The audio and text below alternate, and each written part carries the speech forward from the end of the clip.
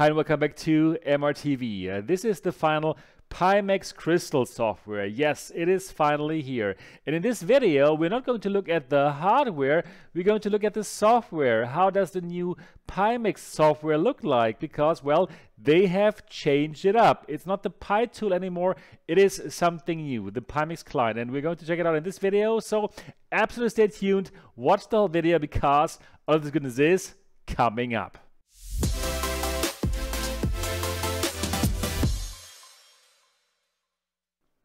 Welcome back to MRTV. My name is Sebastian, and if you are excited about virtual reality, absolutely subscribe to this channel and click on the bell button so that you won't miss any of our upcoming videos.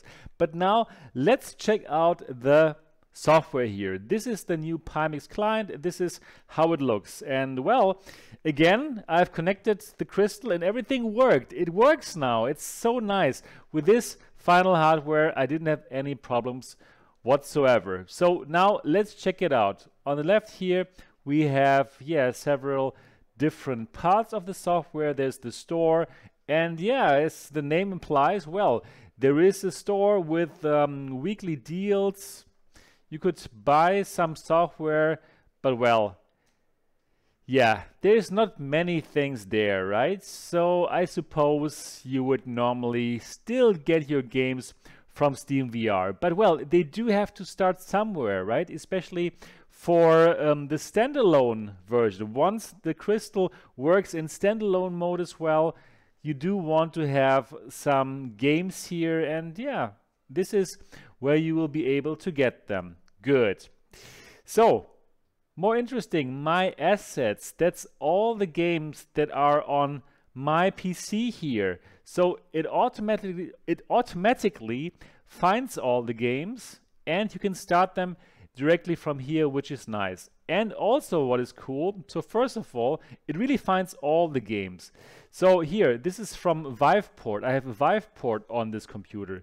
Then most of the games, they come from Steam, so you can see Steam. And what's also cool, if you still have Rift games on this computer, I think let me check.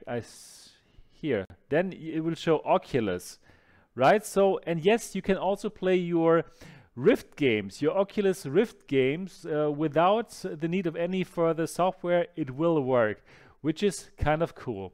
So that are my assets. Okay, my account, I'm not going to show you that. It just will show you your account, your name, and you can change the password and stuff, your email address.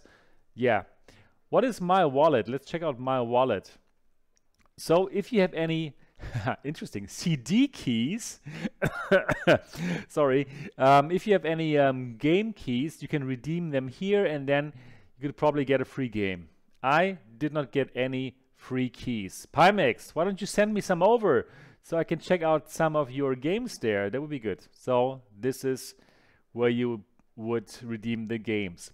Settings, okay, so this shows the current version of the software. I could check for updates, and my client is in the latest version. That is good. Language preference, okay, English. What can I choose here? I could choose Chinese, and I could choose English. Okay, automatic start, why not? Let's let the software start automatically. Hide the taskbar when closing windows, announcement tips, and download location. Fine. Help, I can go to the official website. I can get technical support. Oh, that's cool. Let's see what happens if I click here. Okay, I can directly submit a ticket here. Yeah, nice. That's good. I like that. There's the forum as well if you have problems. Feedback. I can feedback them. Okay, I like that. So it's actually very useful, this help thing. After sales, okay, if I bought it from Pimax, what happens? Contact sales. Okay, I can send them an email. Okay, fair enough. Now, what probably interests you the most is here the crystal, right? So I've connected it, and here, click on it, and here you will actually see what's going on. Okay, the screen is off now because I haven't actually used it. The controllers are connected. Well, base stations I don't really need, right? Everything is green, so that's nice.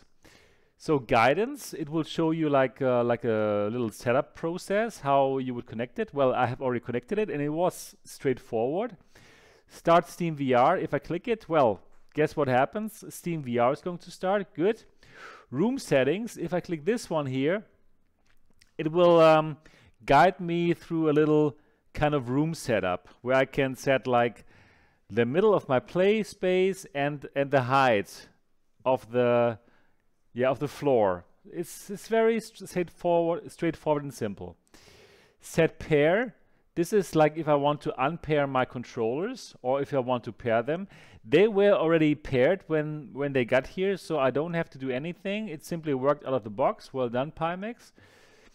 Restart headset. Okay, if I run into any problem, I can restart the headset or I can restart the service if something is wrong with the software. And well, device settings. Let's click on that. And this is where I can change something about the device. So that is interesting. Let's go through this here. What can I change here in the software? So the refresh rate, I have it on 90 Hertz now, but I can change it to 120 Hertz, even though they say lab mode, but I could do that, which I think is good. Then the backlight. Here they have a backlight slider. I like it. So 0 backlight is off. It's too dark, I can tell you. And here backlight is at 100%. So if for some reason you want to turn the backlight down, you can do so. And actually, if you will find like for the local dimming, and if it's too bright, well, you can simply change the backlight intensity here. So then you can dial it in to your liking. That is good. That is good.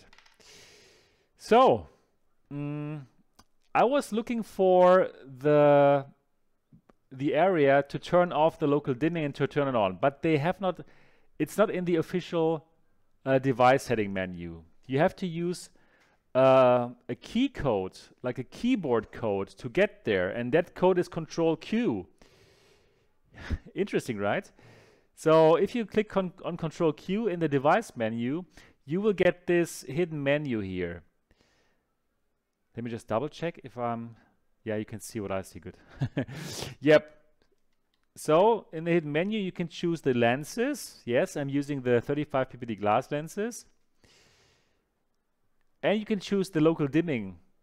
You can turn it off. You can use balanced, highlight, or extreme, which I'm using now. Very good. Motion compensation, you can also set something about it here.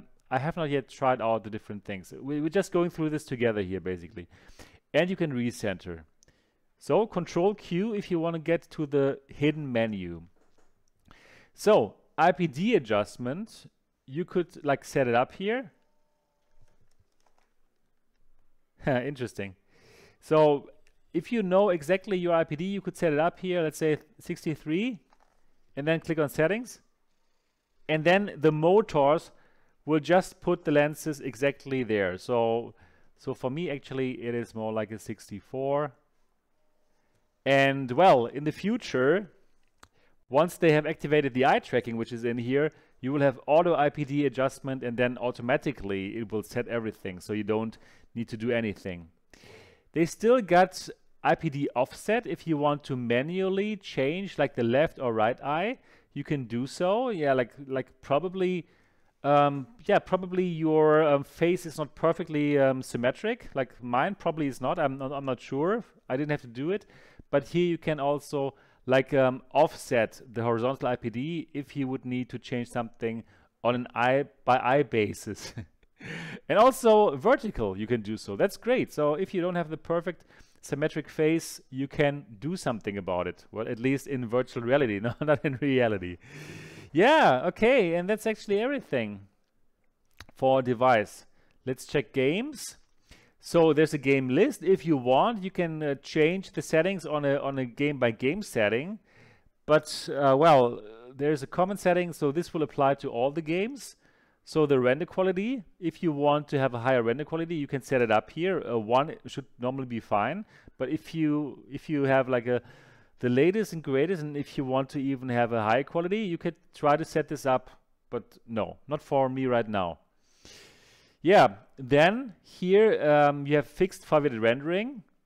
It's on balance for me right now. Even on balance, I could see it in the home menu. I could see that, okay, in the outer areas, they would render less, right? So probably I should go to minimum, but it's okay now. I keep it to balance right now. Here you can turn on smart smoothing, right? Where you can like pretend to reach more FPS, right? By, yeah, it's predicting the picture in the middle of 2 frames, so that's good. It's turned on. Hidden area mask, you can also still save some performance here, compatible with Vive only game. If you have some games that don't work, Vive games, you can probably try out this. Then you can also change the colors, which is cool, I think, right? So you can change the contrast and you can change the brightness here for this.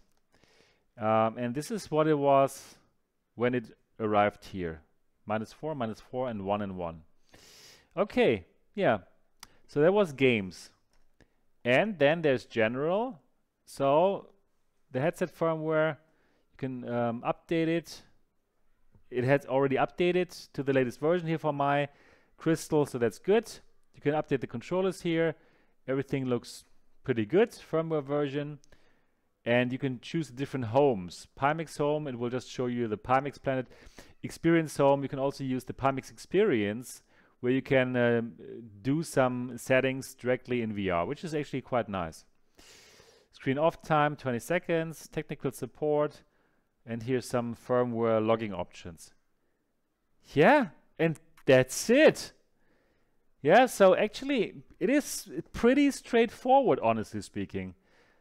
Let me change what you see. So, very straightforward here, the software for the Pimax Crystal.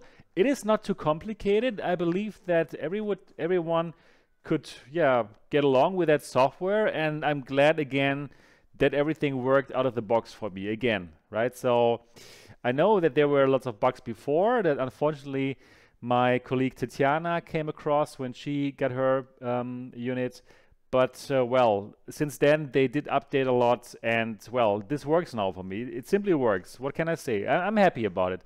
Because I also had lots of problems with Pimax software before, like 8KX and all the headsets that ever came here, they were bricked by firmware updates. But this is working now. Yeah, I hope you get a good idea now about the software. Do let me know in the comment section what else you want to know about the software or in general about the Crystal. I intend to give you lots of videos about it, so do let me know what you want to know about the Pimax Crystal in the comment section, and leave a comment anyways for the algorithm. And if you want to chat with me or the MRTV community, go to the MRTV Discord server, the link in the description of this video. And well, that's everything that I got for this video. Thumbs up if you enjoyed it, and I'm looking forward to see you in the next episode. Until then, bye-bye.